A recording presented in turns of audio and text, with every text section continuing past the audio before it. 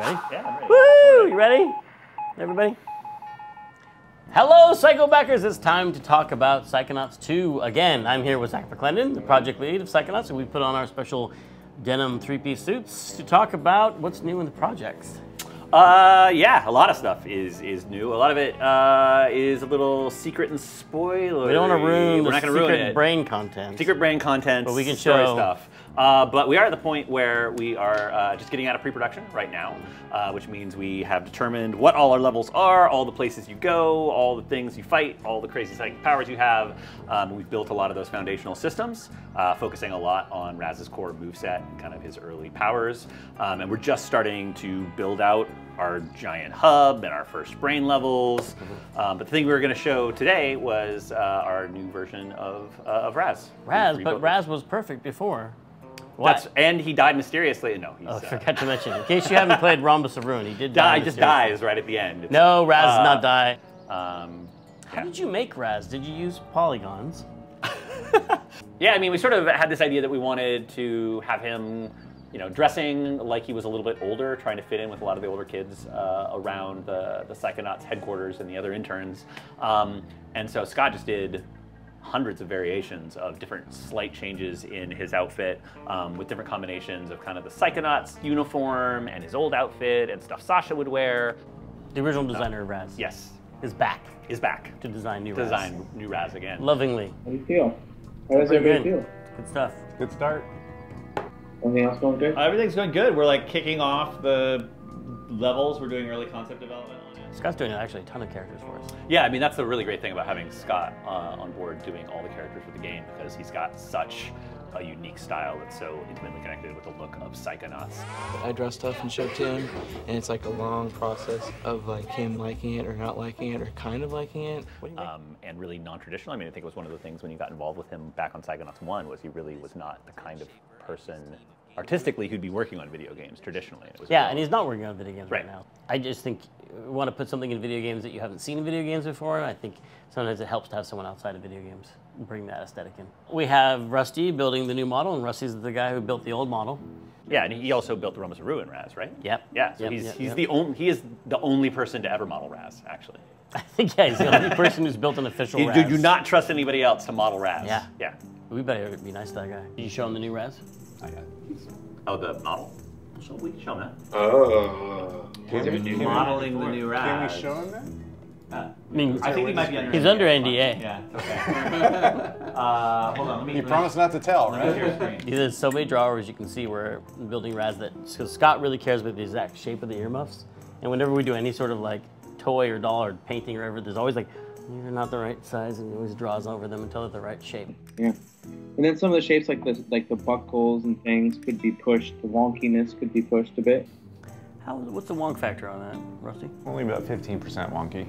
And then Scott can give him sort of very detailed feedback on how the model may be departing from what we might think in the workos. No, he's strong. Look at that. Yeah, I know. How did he get his head? How does he get his head through anything? He's got a Mardi Gras head. He's just got a big old Mardi Gras head. What is this amazing space that you're in, by the way? This amazing space is what is lovingly known as Interior Art Test. _HQ.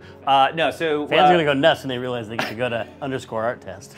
So the last thing that we had shown, the last polished thing we had shown was sort of the quarry exterior, which was an art test of all of our kind of lighting and material treatments and how we deal with real world exterior spaces. And this was our test of how we deal with interior spaces. This is like a first pass at the headquarters. Yeah, lobby, this is the headquarters lobby. So you can see some of the cool iconography. You can see the quarry actually out there. Could end up looking a lot different. It will definitely look a lot different. It's a little bit of a shoebox right now, despite being lovingly decorated and super cool looking. Nice chairs. There's not really platforming affordances and things to run around on in here. So this is getting totally redesigned for the real game, but it does serve as a really cool backdrop to show off Raz. Now, we don't want to show you any secret brain stuff, because the brain stuff I think would be more fun for it to be a surprise, but we can show you some, I think people might be interested to see the early stages of a level. But basically when you're building out levels, you don't start by making it super beautiful right off the bat. You start by using I know, it's crazy, right? You start by using very simple primitive shapes to sort of block out the level. And that helps you iterate in the design. You can throw whole things out yes, before you've made a lot of faster. pretty art.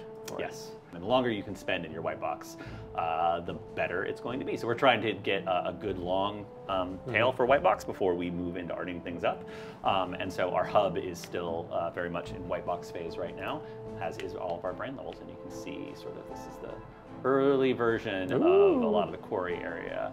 And you can see all of the player interactables that Raz can climb around on. Is this the Rocket League section where the jet hits a soccer ball around? Yes, this is going to be our mini game where you We're not really doing that. No. It's actually a 20-sided die, and it's a giant D&D game. Wait, I just got an idea. That's also good. That would be awesome.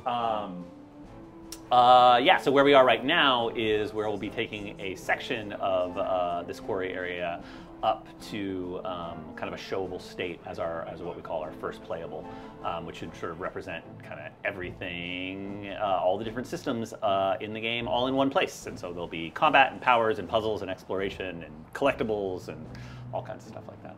So that's our big push over the next couple of months for the team right now.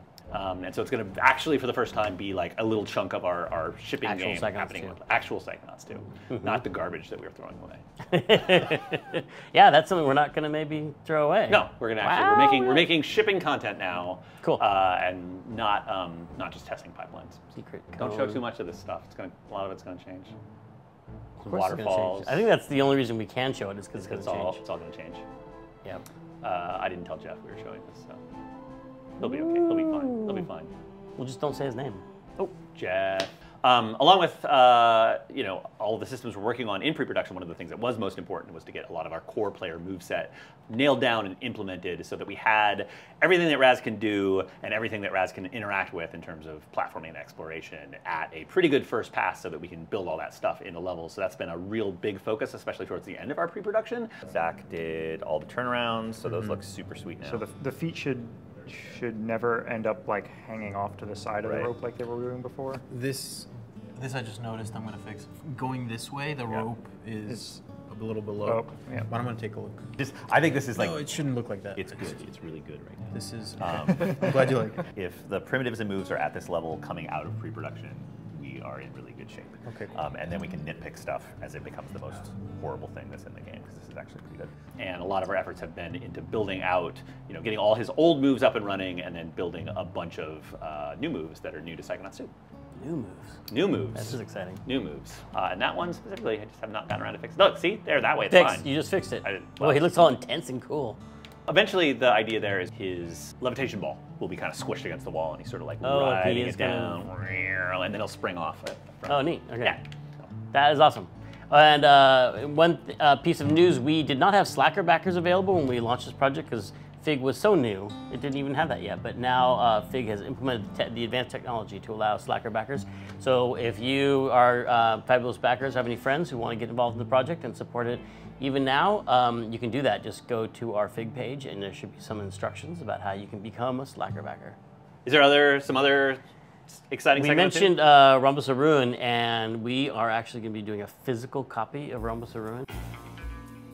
There you go. Even though it's virtual reality, the disc is going to be Real. our reality. Reality. So look for that. PR. Physical reality. Yeah, PR. Look for Rhombus of Ruin PR. We can't call it that. No. Well, thanks for watching. Thanks for backing, and we'll see you next time. See you next time.